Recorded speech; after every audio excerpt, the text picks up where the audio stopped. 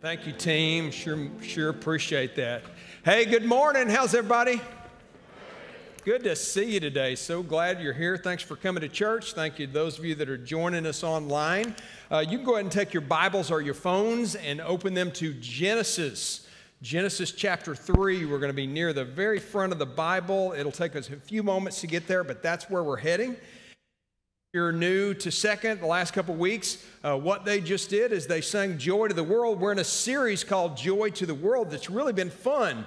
What we've been doing is taking a verse of the song each week and then looking at the theological underpinnings behind that. What does it really mean according to the Bible? And it's been a lot of fun. So the first week, as Jeremy talked about Joy to the World, he reminded us, and this is so important, that there is a difference between joy and momentary happiness. Would you agree with that?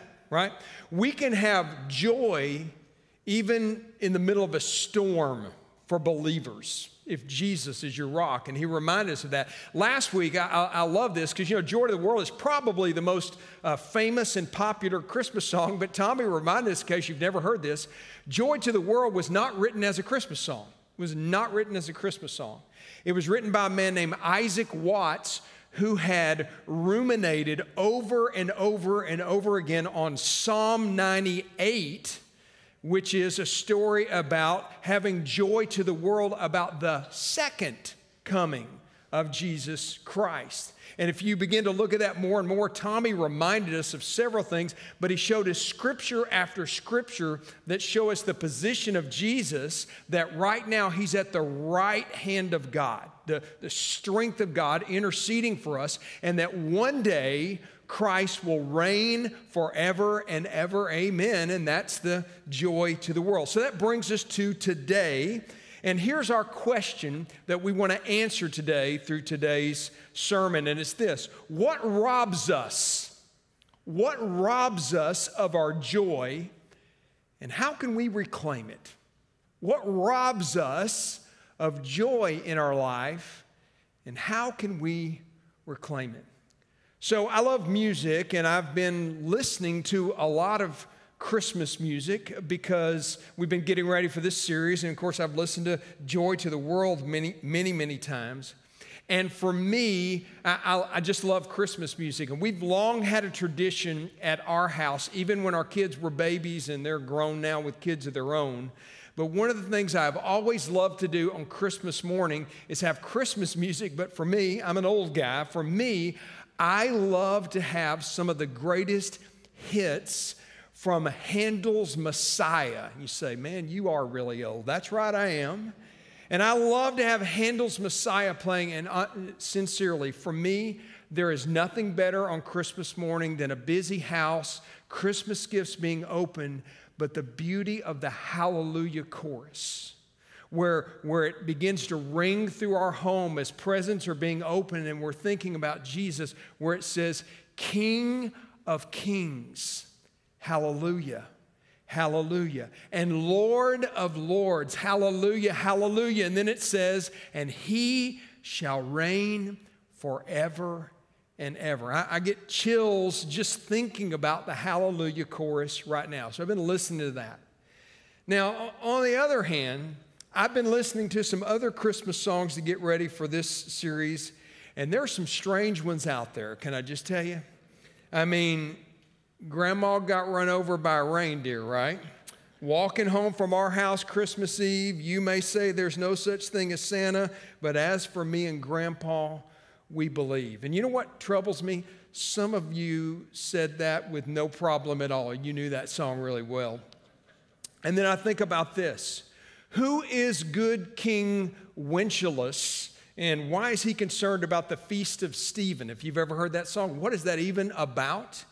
And then the one that makes me really chuckle, has anybody here really honestly ever asked someone else for figgy pudding? Anybody? I've never asked anyone. And then it says we won't go until we get some. Can you imagine standing on someone's doorstep and saying that? I mean, that's trespassing, right? So, and here's one last little one. There's a Christmas meme going around about the little drummer boy that I have seen that just cracked me up. Take a look at it. It says, Mary, exhausted, having just gotten Jesus to sleep, is approached by a young man who thinks to himself, what this girl needs is a drum solo. I love that. I love that. Now, the reason that I bring up those silly and obscure lyrics is because today we're going to study the Bible story behind an often forgotten verse to Joy to the World. It's verse 3, and most churches, if you go to a Christmas Eve service, don't even sing it. It's skipped over. But if they do sing it, most people don't even know what it means. But Jack and the team just sang verse 3, and in case you don't know, you sang it with them, but it doesn't sound like a Christmas song to most. Here's what it says. Look at what it says. It says, no more let sins and sorrows grow, nor thorns infest the ground. Doesn't sound Christmassy, does it? He comes to make his blessings flow, far as the curse is found, far as the curse is found, far as the curse is found. The rare verse 3 to Joy to the World. What in the world does this mean? And what's the connection to Christmas? Well, it's a strange verse, but I believe more than anything else, that verse is both a warning light of danger and a lighthouse of truth, all rolled up into one. And why do I say that? To put it bluntly, verse 3 of Joy to the World is a flashback to probably one of the most pivotal chapters in all the Bible. It's Genesis chapter 3, where I've just asked you to turn. Hope your Bibles are open there. Now, to give you a ramp up, Genesis chapter 3 is known as the fall of man. And what does that mean? It means in the very beginning, you know how the Bible opens, right? God created the heavens and the earth. That's how the Bible opens. And everything was perfect and good. And then God created man. We know him as Adam. And then God said it was very good that he had created man. And at that very moment, when man was created in this perfect environment, there was joy in the world. But as you're going to see in just a moment, Adam and then Eve, we're going to hear about her. They were in this perfect environment. But because of their choices, the whole human race, including you and including me, would then become under the curse that we just talked about in verse 3 of Joy to the World. But let's do a little rewind before we do a fast forward. Now, the ramp up here is right after God created man, Adam, he does two very important things in chapter 2. So I'm going to go back to a couple of verses in chapter 2. I want to read it, but let's look at what God does after he creates this perfect environment. Verse 15 of chapter 2. This will be on our screens. The Lord God took man and put him in the Garden of Eden to work it and keep it. And the Lord God commanded the man, saying, you may surely eat of every tree of the garden, but of the tree of the knowledge of good and evil you shall not eat, for in the day that you eat of it, you shall surely die. So here is introduced the famous tree of the knowledge of good and evil. By the way, it's not an apple tree. Sometimes people say apple tree. That's nowhere in the Bible that it's an apple tree, but it's the tree of knowledge of good and evil. And then verse 18 says this. Then the Lord God said, it is not good that the man should be alone, and I will make a helper fit for him. So God creates Eve, or woman. He takes the rib from Adam, and he puts them together in the perfect Garden of Eden. And this beautiful chapter ends this way as the setup. You've heard it at almost every wedding you've ever been to. Let me read verse 24. Look at how it ends. It says, therefore, a man shall leave his father and mother and hold fast to his wife, and they shall become one flesh. And the man and his wife were both naked and not ashamed. So that's kind of the setup to where we're going to go. So the first thing I want to point out before I even get into the sermon is this. First point.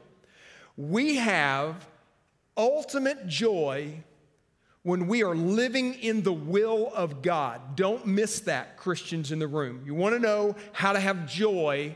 Follow God. Do what God says. That's what was going on in this environment when God created Adam and ultimately Eve. They were under the umbrella of the will of God. So first God creates Adam.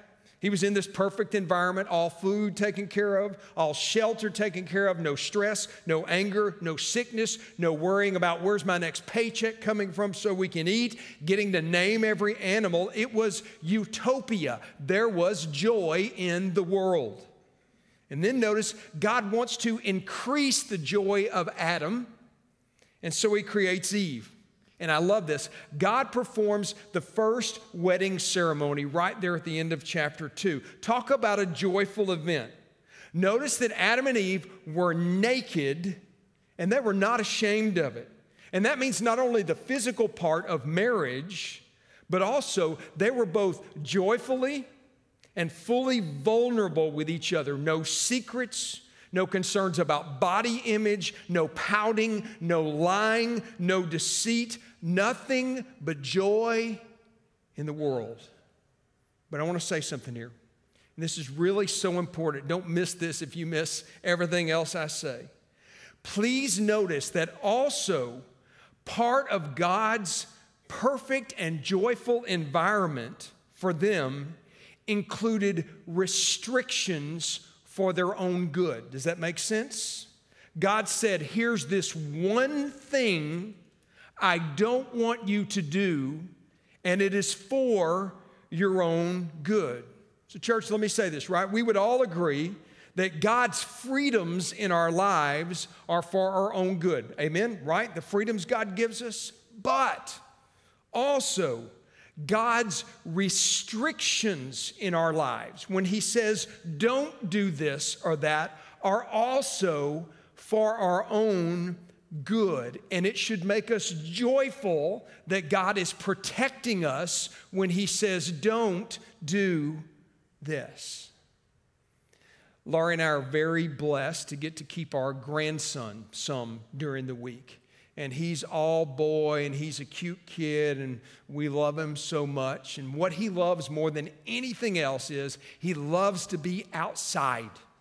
And he wants to be outside playing, and he goes up and down our driveway. And he goes all the way up and down, plays constantly. And we have told him, you can play on the driveway as long as Lolly and Pops are watching, but you cannot go into the street.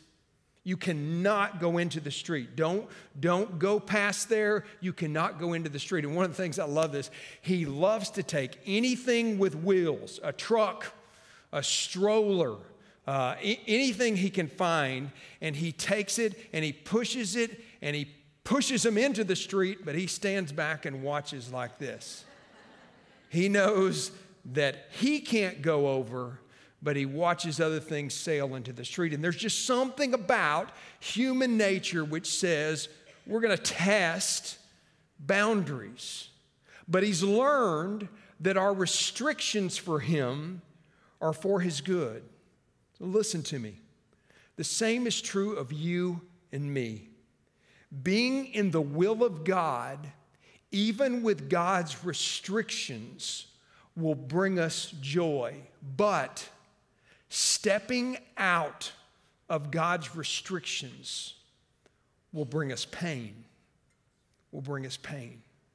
So here's a question I have for everybody before I go further. Are you right now living in the will of God?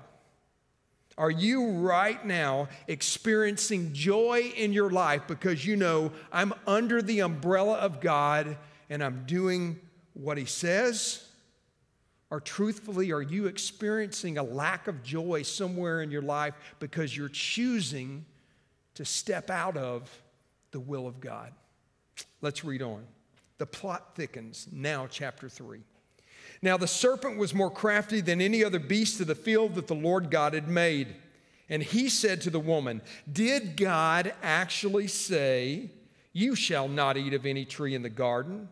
And the woman said to the serpent, we may eat of the fruit of the trees in the garden, but God said, you shall not eat of the fruit of the tree that is in the midst of the garden, neither shall you touch it, remember that, lest you die. So friends, can I just say something here? You know the story, right? The serpent is representative of the evil one, of Satan. And I want us to see that how he works on people first is this, right between the ears. Do you see that? He offers up a suggestion and says, hey, why don't you doubt God? He plants a thought saying God is some type of cosmic killjoy.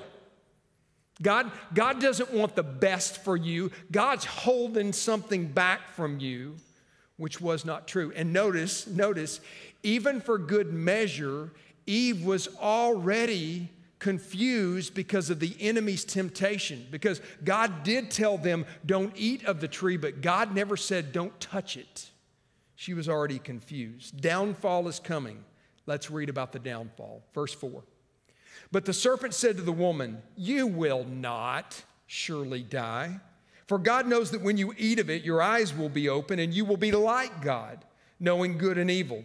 So when the woman saw that the tree was good for food and that it was a delight to the eyes and that the tree was to be desired to make one wise, she took of its fruit and ate, and she also gave some to her husband who was with her. I always repeat this right here for the men that miss this. Her husband who was with her. Passive leadership, charged with leading his home and family, and stood by and watched this event took place, and then he ate. Then the eyes of both of them were opened, and they knew that they were naked. And they sewed fig leaves together and made themselves loincloths. And they heard the sound of the Lord God walking in the garden in the cool of the day. And the man and his wife hid themselves from the presence of the Lord God among the trees of the garden. But the Lord God called to the man and said to him, where are you? And he said, I heard the sound of you in the garden, and I was afraid because I was naked, and I hid myself. And he said, who told you that you were naked? Have you eaten of the tree which I commanded you not to eat? The man said, the woman whom you gave to be with me, she gave me the fruit of the tree, and I ate. And the Lord God said to the woman, what is this you've done? And the woman said, the serpent deceived me, and so I ate. Pause right here. See the blame game? He did it. She did it. He did it. Folks, I don't want to sound overly dramatic, but I want everybody to see this for people that love the Bible and love God's Word. This moment in time that I just read about is where the world changed forever. Did you know that? This is the fall of man. This is the moment where a three-letter word entered into the culture and entered into the vocabulary, and the three-letter word is sin. This is a moment where joy to the world was lost. What causes us to lose our joy even today? Choosing sin. That's what happened at this very moment. This is where the curse of sin enters the world. So, here's the second observation I want to share with you today. We are robbed of our joy when we choose sin over obedience. That's exactly what happened here. You see that?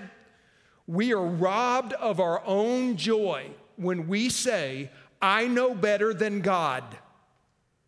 I will do what I want to do because God doesn't want the best for me, or God doesn't understand, and so I will choose to sin. And when that happens, we lose our joy. Let me be clear. Adam and Eve's willful choice changed their destiny, and it changed yours and mine. Sin is the number one joy robber. So after deliberately sinning, remember what I just read, Adam and Eve instantly knew something was wrong. Were naked. Their joy was lost. They were embarrassed at that moment. They went from being totally free and full in their relationship with God and in their relationship in their marriage to totally void of joy, to beginning to cover up and blame each other and blame the serpent for the mess that they were in. And I thought about that, and I thought that's so true in all of our lives, and it has long-lasting ramifications, even little bitty stories. I was thinking this week about a moment in time when I was in first grade, and that was a long time ago for me. When I was in first grade in this town in school, believe it or not, even though I became a school teacher, I didn't like school when I was a little kid. I was lazy. I didn't want to work hard. And so I was in first grade. And back then, they gave you a reader for each class. It wasn't the internet or news articles. You had the first grade reader. And I hated it. I didn't want to read it at all. I didn't want to have anything to do with it. And the teacher pulled me aside one day because I wasn't doing my work. And she said, Mark, you're not reading your stuff. And I said, just kind of made some excuse. And she said, you know what? I want you to take this reader home to your mom because I know your mom and she will read it with you and she will help you. You know what I did at that moment? I lied through my teeth. I said, you don't know my mom. She won't help me with anything. She won't do anything. Now, those of you that know my mom, you know how funny that is because she would move mountains to do anything for one of her kids. And I spent the rest of that day worrying, is she going to find out? Is mom going to find out? Is the teacher? Well, the teacher knew right away that I was lying, and my mom found out later, and it was disappointing to her, and it just reminded me of a little bitty story from a 7-year-old guy standing here before you today saying, there are consequences for all of us in trying to hide and not do what God wants us to do. There's consequences. And that's what was going on at this moment in time in this story, this fork in the road when they chose sin. Now, as the story continues, then like all of us, instead of them turning directly to God and saying, we were wrong, help us, restore us, they tried their own way to fix the problem and hide and cover up their sin. They sewed these fig leaves together because of their nakedness, as if the God of the universe didn't know what was going on with them. Let's read on, and let's see what happens as the story unfolds. Down to verse 14. Then the Lord God said to the serpent, because you have done this, cursed are you above all livestock and above all beasts of the field, and on your belly you shall go, and on your dust you shall eat all the days of your life. And the next verse, verse 15, should be a star and underlined verse. This next verse is absolutely dripping with rich theology. Let me read it to you. He says to the serpent, to the devil, to the evil one, I will put enmity between you and the woman, or conflict between you and the woman, and between your offspring and her offspring. He shall bruise your head, and you shall bruise his heel. You say, well, what does that mean, Mark? It means this. What God was saying as he looked at the serpent, at the evil one, at Satan, and he said, Satan, you are a marked man. There will be strife for the rest of your days between your followers and ultimately the offspring of this woman. And the ultimate offspring of this woman through the lineage would be Jesus Christ, the Savior, who comes at Christmas time to bring us joy to the world. And then look at this imagery. God says, yes, Satan, you're going to get in some punches on the Son of Man, Jesus Christ. Kind of like you'll be nipping at his heel, but make no mistake about it. Jesus Christ will bruise your head. He will destroy you by the cross, and there will be a fatal blow to Satan's influence. Do you see it, church? Can we just say amen to that right now? Verse 15 is a pivotal scripture in the life of believers. Let's read on. Verse 16. To the woman, he said, I will surely multiply your pain in childbearing. In pain you shall bring forth children. Your desire shall be contrary to your husband, but he shall rule over you. And he said to Adam, because you have listened to the voice of your wife and have eaten of the tree of which I've commanded you, you shall not eat of it. Cursed is the ground. Here's part of the curse. Cursed is the ground because of you. In pain you shall eat of it all the days of your life. Here it comes. Thorns and thistles. Verse 3. Thorns and thistles it shall bring forth to you, and you shall eat the plants of the field. By the sweat of your face or the sweat of your brow you may have learned You shall eat bread till you return to the ground, for out of it you were taken, for you are dust, and to dust you shall return. Pause. Tough consequences. God says to Adam and Eve, thorns are going to infest the ground, just like what we just sang. Eating won't be easy. Childbearing will be painful. And because of this curse, every person on planet Earth has a funeral coming where their body will return to dust. Let me just say this right now. Let me put it as bluntly but as kindly as I can say this. Friends, God will allow us to suffer consequences to see that there is no joy in turning away from Him. Can I say that again? God will allow you, and God will most certainly allow me to suffer consequences, our own consequences, when we choose to say, I'm going to do it my way. My way is better than God's way. Powerful consequences. Listen to me.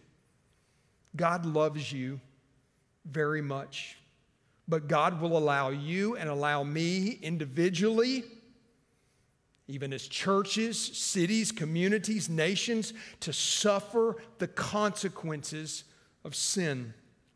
And ultimately, God wants us to realize that our only hope for true joy in the world is to cling to Jesus Christ and nothing less. You know, Tommy used the phrase last week, and it's such a true phrase, that we live in a sin-sick world, and that is a fact. We live in a sin-sick world. But for believers in this room and believers online, when we see the sin sickness of this world, it's an opportunity for us to hold up Jesus and say, there is joy to the world, and it comes only from Christ. When we see destruction all around us, you name it, I could name several things, not valuing all human life, the evils of racism, a lack of concern for the poor, personal pride, or just a general sense of saying, I won't do what God wants me to do. When believers see those things, it's an opportunity for us to hold up Jesus and say that He is the answer for this mess that we are in. Amen? Well, that strange verse 3 that I just had on the screens of joy to the world says this near the very end.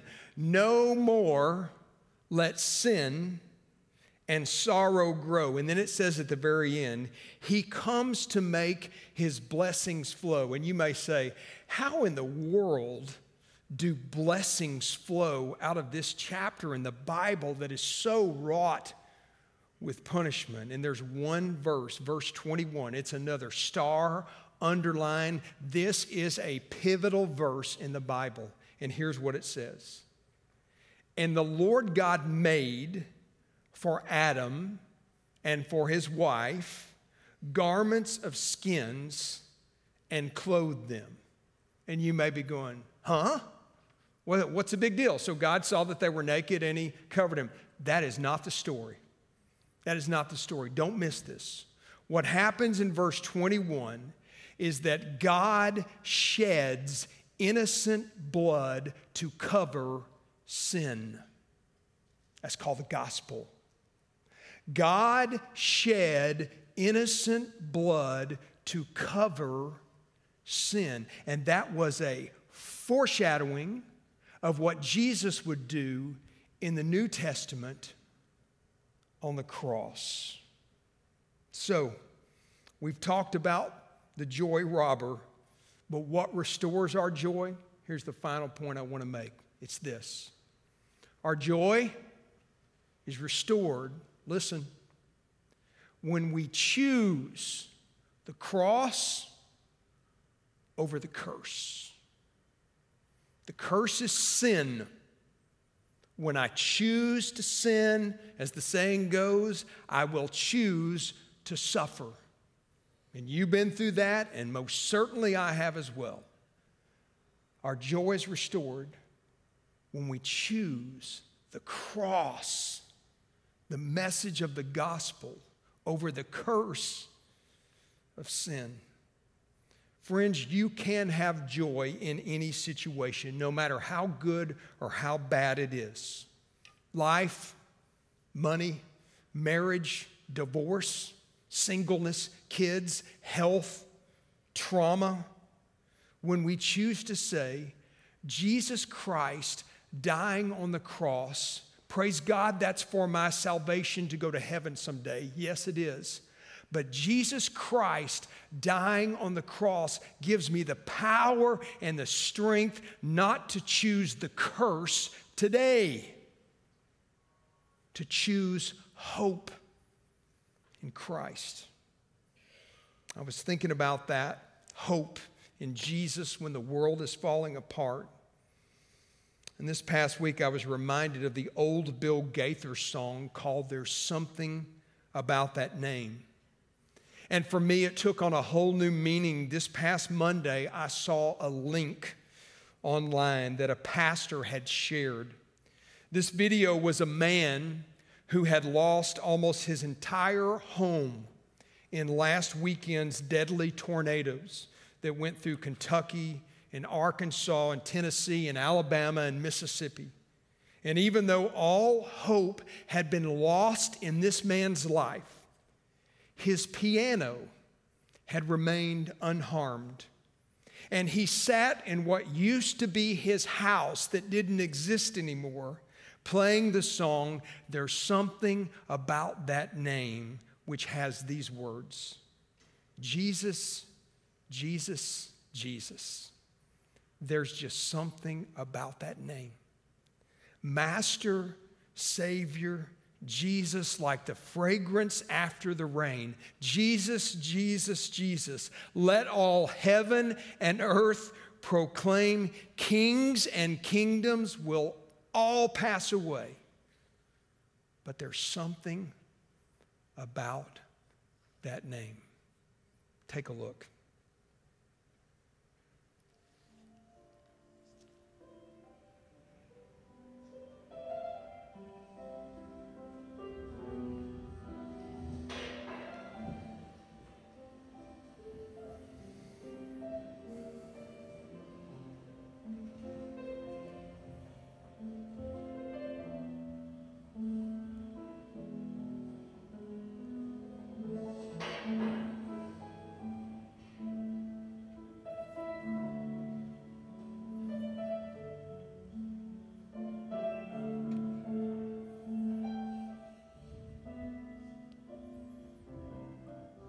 You know, that was so moving when I saw that. And I thought the truth is, that's a metaphor for what we're going through right now in all of our lives. We are in a mess in this world. And the world is falling down all around us. But there is an anchor who holds through the storms of night. Jesus, Jesus, Jesus. There's something about his name. I don't know what you're dealing with today. Your life may be great today, or you may be in a hole. But I know this about you and me. Storms are coming. Everybody has storms in their life. And I know this. When they come, we don't have to choose the curse. We can choose the cross. That's why verse 3 says, he comes to make blessings flow, far as the curse is found, far as the curse is found. And when we choose the cross, there will be joy to the world. Let's pray. Heavenly Father, Lord, we thank you for your word. We thank you even for Christmas songs in this season like Joy to the World that remind us of how good you are. God, I pray right now for each one of us. We all struggle. We all sin. I pray, God, beginning with me, that you would help us to turn to the cross and not choose the curse. And Lord, I pray if there are those with us even right now in this service or watching online, who maybe they know about Christmas songs, maybe they know about church, but they've never turned their life over to Jesus Christ to be saved. I pray that that would happen right now, that your Holy Spirit would tug at their heart and they would turn to you and say, there is only one way to have joy in this world, and it's through Jesus. I pray that even right now. Thank you, God, for your goodness. In the name of Jesus, we pray. Amen.